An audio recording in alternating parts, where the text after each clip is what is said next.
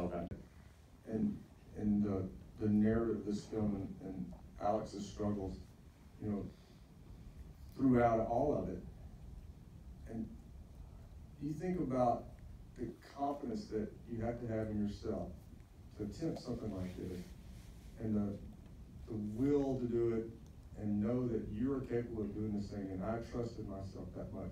If you can get that much out of a film, that find something in yourself that you can trust and believe in it and buy into it wholly and do that, I mean, that's such an inspirational thing. It's such an inspirational story. Very inspirational. Yeah, I'm also Down some ropes that are always on the wall. Okay, so the morning that you actually went and did it, the thing that struck me was you went from sort of being nervous about it in some way, because you were distracted because everyone was watching and filming and everything, to having this like confidence, like you were ahead of schedule. And the other thing, like you get to that probable boulder, that's okay, and you look at the camera and you're like, aha, like it was such a great moment, like I got this. Like what was the shift in your? Yeah, I mean the main difference was just 6 more months of preparation. Oh. I mean, so you talk about, I mean, well, because the first attempt it's like, oh, the pressure and the people and the whatever. I mean, that all sounds, I mean, those were all maybe compounding the problem, but I mean, basically the issue was that I was not prepared.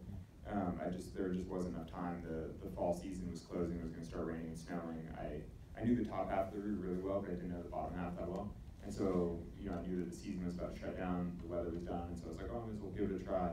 And then ultimately, I just wasn't quite ready.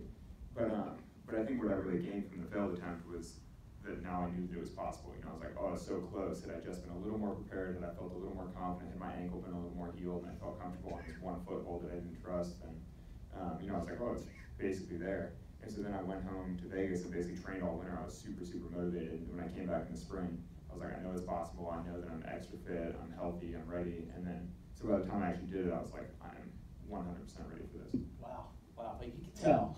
If you think about Brian Alex is a great friend of mine. I'm sure some of you guys in the room know Brian. He's just an incredible guy.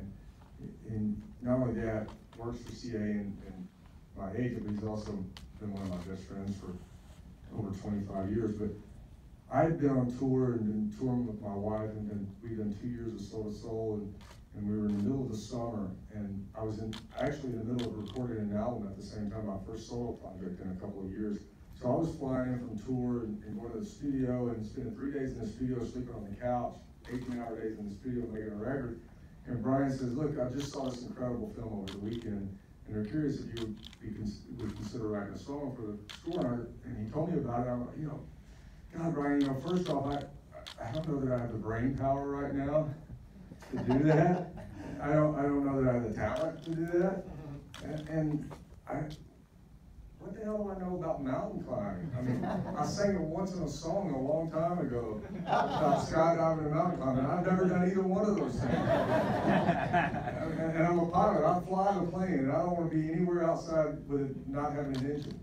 So I told him to send it to me, and I'll watch it, and if I feel inspired, then maybe I'll have an idea or two. And he sent the film to me, and I watched it immediately with my daughters, 2 of my daughters and my wife, and had a notepad with me. And I fell in love with Alex immediately. I fell in love with the big theme of the movie, what I felt it meant, and what it could mean to a lot of people, what it could mean to people who are trying to climb all sorts of mountains in their lives and trying to get over all sorts of obstacles in their lives, trying to swim all kinds of rivers in their lives.